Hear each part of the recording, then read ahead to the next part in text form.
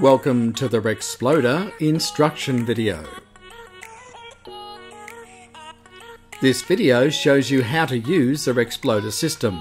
Other videos will go into more detail on other programming options. Your ReXploder kit is ready to use. The receivers have been paired to one of the remote controls. Let's start with one receiver and the paired remote control. It has a number on the back corresponding to the numbers on the receivers. Always use alkaline batteries. The better the brand, the more confident you can be. Insert the 9-volt battery into the back of the remote control. Slide open the back cover and match the negative and positive to the springs. Line up the springs carefully and then push the battery up and in. And slide back on the battery compartment. Turn on the remote control to check the battery is good and installed correctly. The red light will come on. If it blinks, check your battery. Now put the 9-volt battery into the ReX receiver unit. Open the battery cover and clip the negative to negative and positive to positive on the battery. Be careful not to pinch the wires when you reinsert the battery.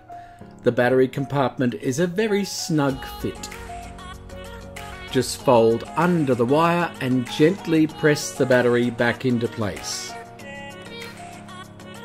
Do not pinch the wires when putting the battery in. The battery fits perfectly, and then put back on the battery compartment. Turn your ReXploder on by flipping the switch. After 10 seconds, the program screen will go to sleep, and this is to conserve battery power. To wake up the screen, press any of the yellow buttons.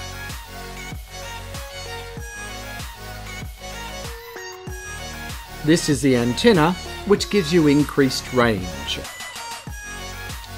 The Q button on the side changes the channel on the ReX receiver. You can choose channel 1 to 12 to match the remote control. Press the button once to go up slowly, or hold the button down to change the channel quickly. Tune from channels 1 to 12. This is the pair button. We'll explain what this button does in another video.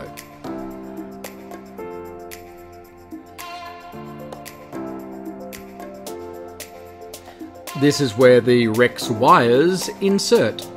More on that later.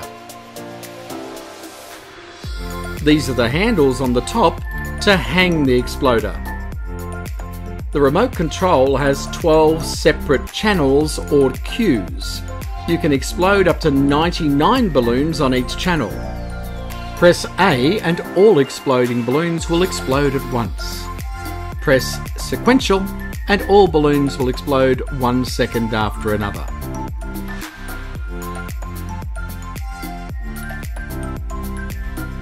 So let's program the receivers here to channel 1. Turn on the ReX receiver and then tune to channel 1. And repeat. This way all balloons will explode when we press channel 1 on the remote control.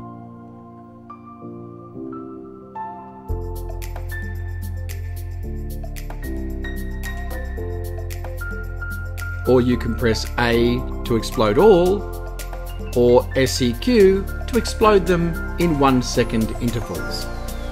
Now let's add the ReX wires to the receivers. Remove the protective end from the wire. Separate the wires by pulling them apart. Place one wire in each of the 2 speaker connectors.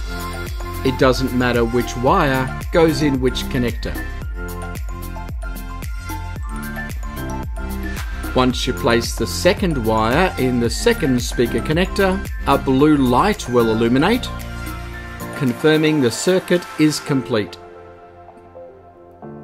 blue light equals Rex wire inserted correctly.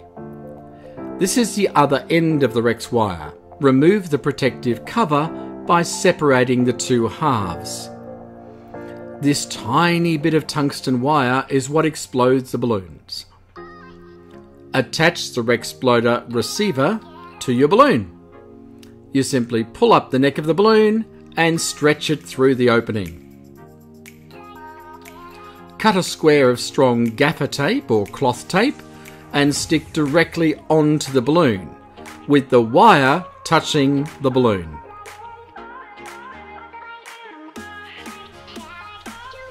We're now ready to hang and explode the balloon. In our testing, we used IKEA brand 9-volt alkaline batteries. They stayed up for 24 hours and still exploded the balloon. The Duracell and Energizer batteries will stay in standby even longer.